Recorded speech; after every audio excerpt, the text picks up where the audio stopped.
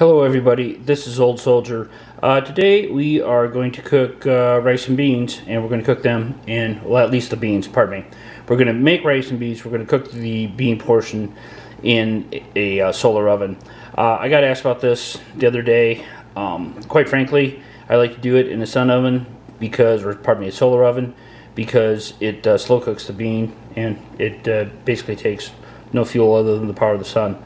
So this is going to be really simple. The beans have been soaking for over 12 hours, actually 13.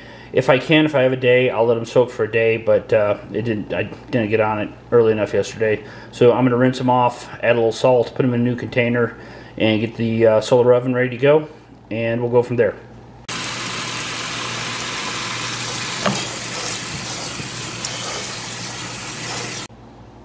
Okay, this is 2 cups of beans. It's probably a little bit more than what I wanted to make.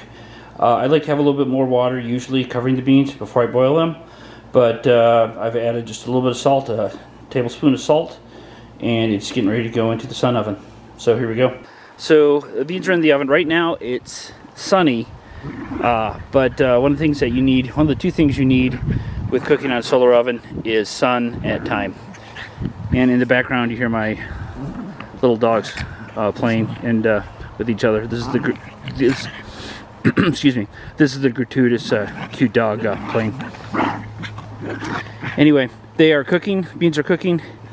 We'll see if the weather holds. But the 2 things you need when you are cooking with a solar oven is sun and time, and you constantly have to adjust the oven. Not entirely sure if you can read that, but I just put the beans in the sun oven, or the solar oven, and it's at 150 degrees. So if the sunlight holds and we have time, it'll slow cook them throughout the day. Pro tip: solar ovens do not work great in the rain. Alrighty then, we had a rain delay, sun is back out, and we are going to continue to march. Okay, the sun is back out. I've got to run out. But you can see that the temperature for the sun oven is almost 300 degrees. So it was rainy, sunny, rainy, sunny, rainy, sunny. Now we've got a pretty good period of sun, and we'll see how it progresses. Alright, I had to leave.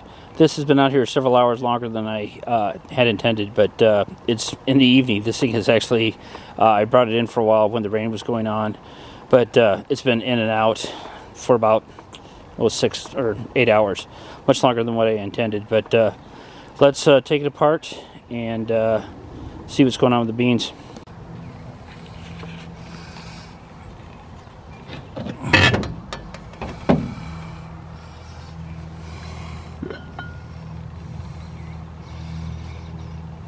They look done.